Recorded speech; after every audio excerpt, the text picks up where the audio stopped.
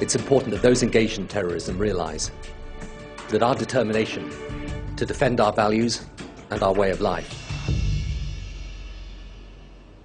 is greater than their determination to cause death and destruction to innocent people in a desire to impose extremism on the world.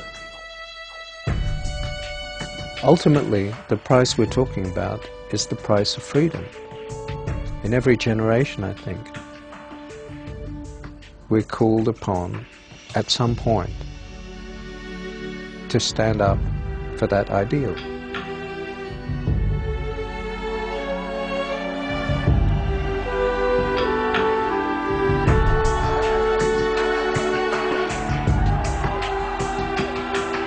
There is no evil that I'm aware of in history that has simply disappeared of its own accord.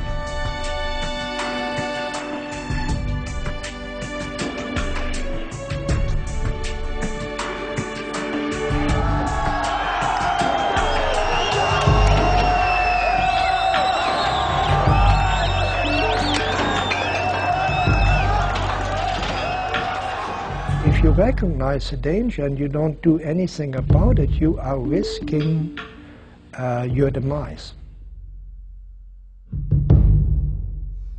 We cannot claim ignorance anymore.